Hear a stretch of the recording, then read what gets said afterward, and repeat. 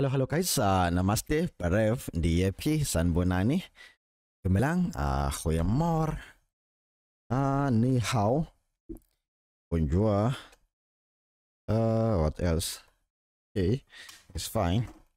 Anyway, we have an Acer laptop right in front of me. So what happened on this machine, it's not turning on. The moment you connect a charger, the charging light goes off.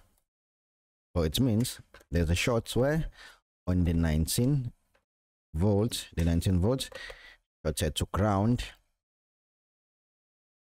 This is gonna be an easy repair. Moment you connect the charger, the charging light goes off. The machine is not turning on at all, not charging the battery, not charging lights. It's not doing anything.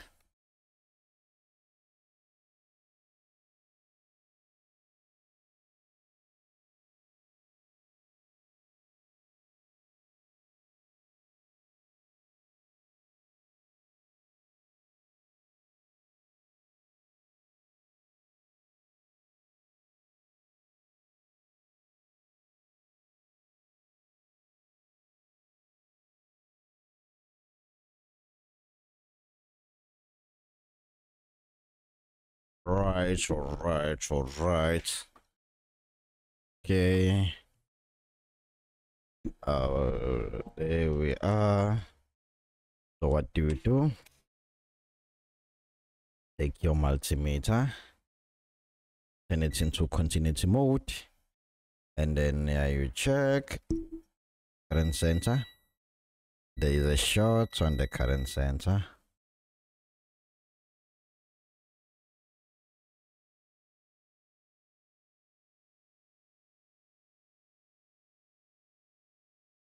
There's a short to ground. Short to ground. Okay, I'm gonna show you under the microscope. First, let's remove this. The string. Wi-Fi.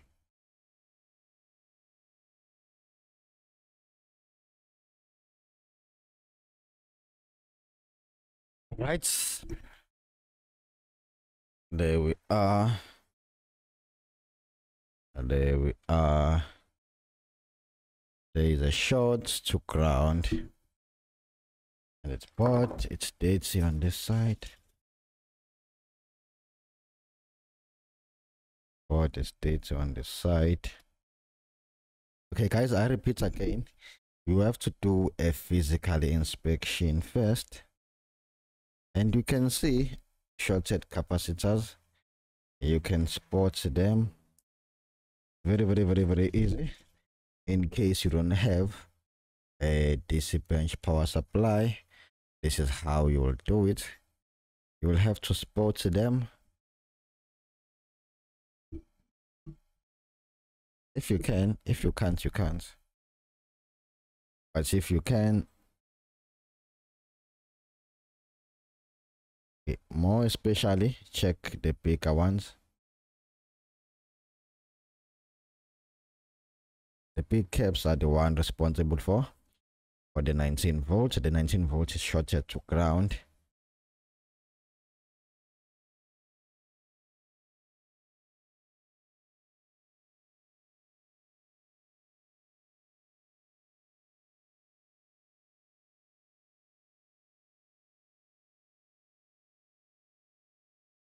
Okay, if you can't find this short, we'll have to inject the power.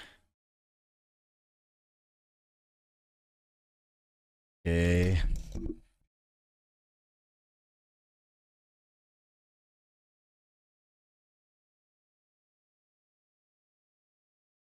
Okay, there's a short. I'm not sure if you can see. There we go. There's a short on the current center. Let me show you how many ohms.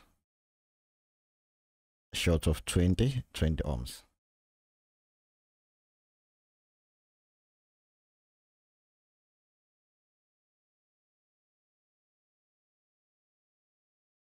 So what we do, I'm gonna check the CPU. Okay, let me do this. I know what to do. I have a plan. Let's remove the CPU.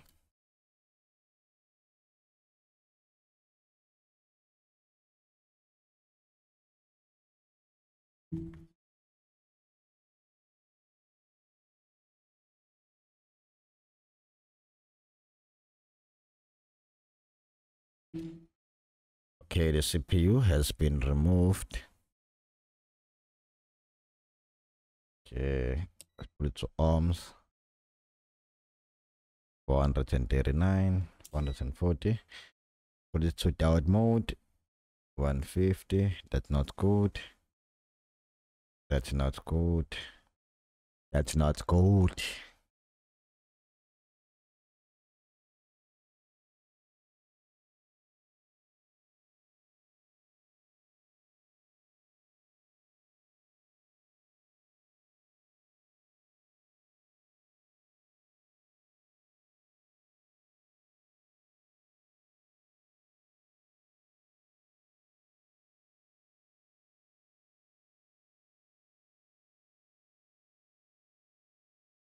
Okay, right after removing the CPU, there is no short to ground.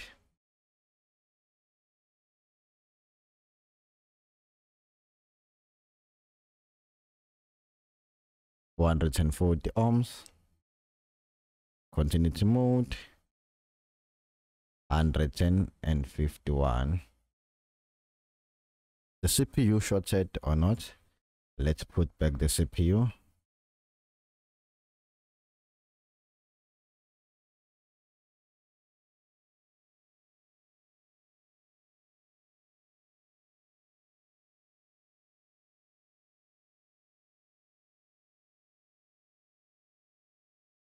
Let's check.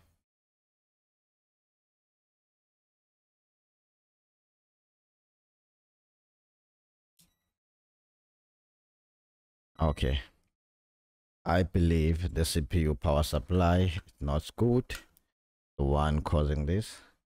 I'll remove the CPU.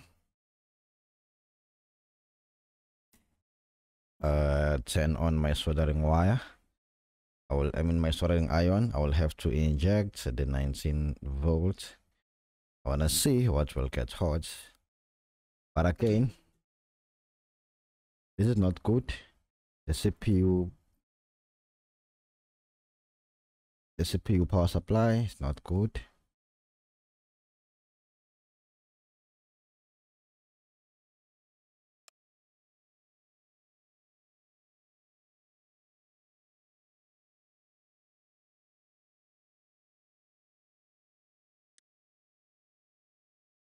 All right, so let me show you under the microscope. I want you to see everything.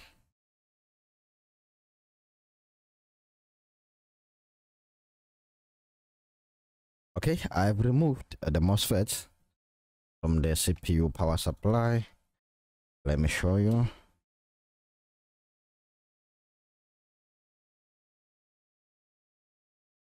Turn on the microscope.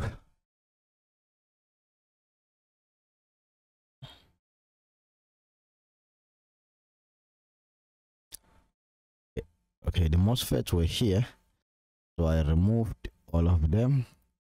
Look at that guy, look at that guy, look at this guy, he came off. Okay, so I removed all the MOSFETs that were here, so they are all out. So I will have to check each and every one of them.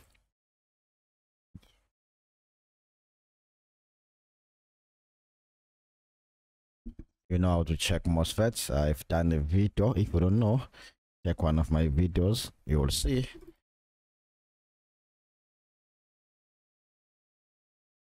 Let's see which MOSFET. 512, this is fine. You reverse the probes.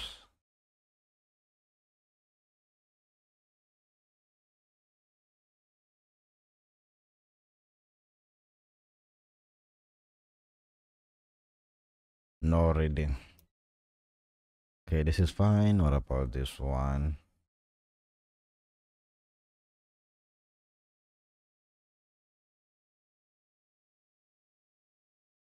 So what about this one?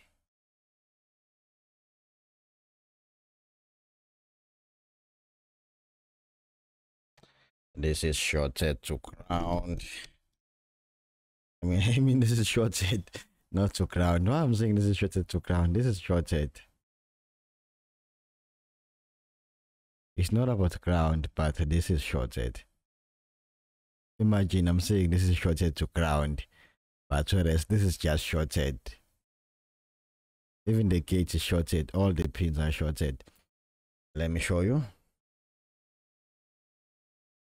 Let me show you before someone start complaining. Let me show you. Let me show you. But believe me, I did a video explaining how to check a MOSFET. Okay, this is gate. Pin number 1 is this side. When you flip the chip, when you flip the MOSFETs, this is pin number 1 and gate is this one. So all these pins that are now connected together, the whole thing is now dead because I'm using a multimeter. Oh shit. Okay, it went away, but it's fine. I hope you saw. All the pins are connected. Even the gate shorted to ground.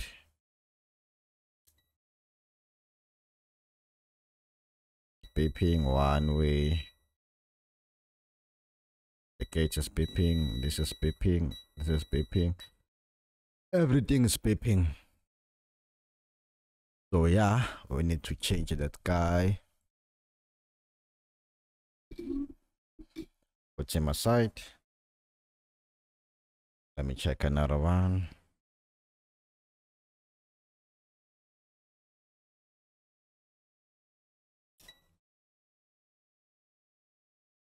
$155 is too low. 181 is too low.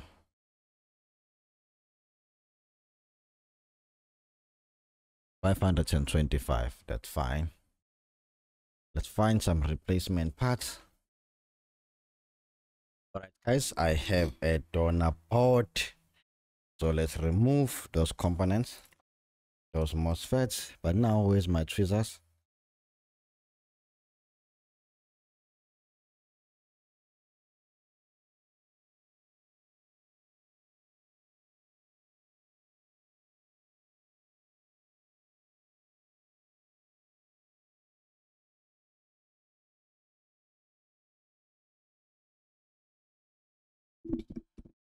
All right, guys, I have the donor board. I have the MOSFETs. Let's check them one by one. Keep in mind, you are looking for N-channel MOSFET. 488. Here you can see 488. This is fine. Take another one. 492. Let me reverse. Okay, it's fine. Take this one.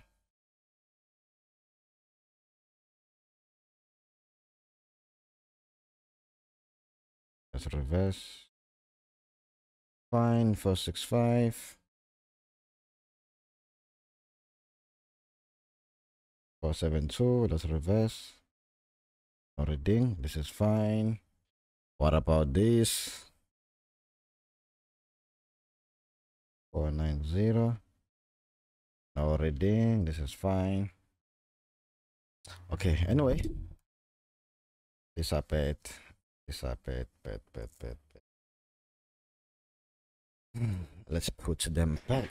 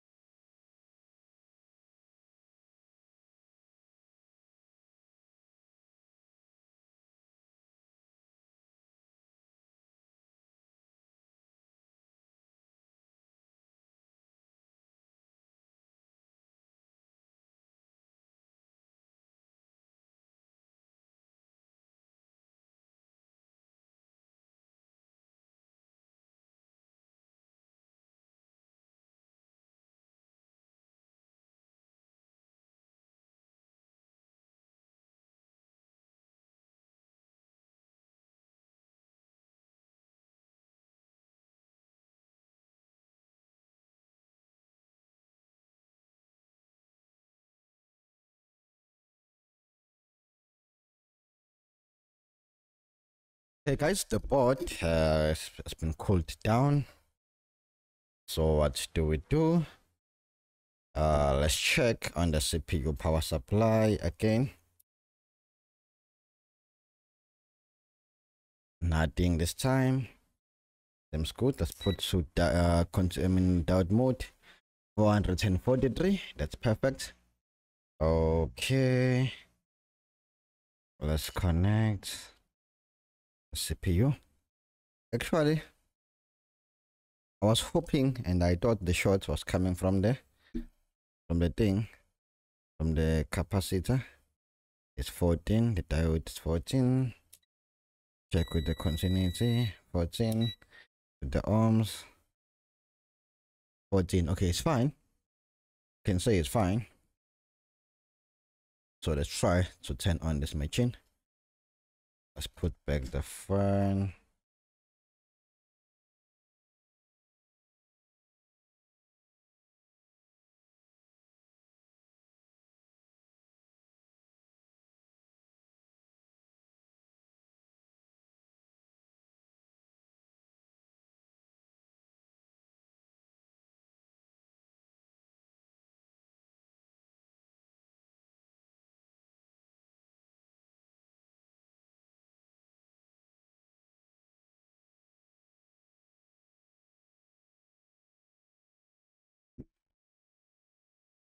Okay guys, there's no short anymore. Let's press the power button.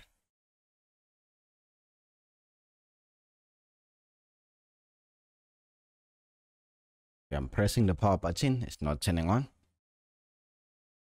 Let's switch off the PC bench power supply.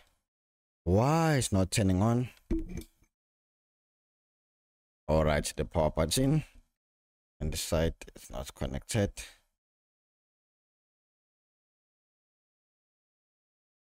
Okay, the power button has been connected.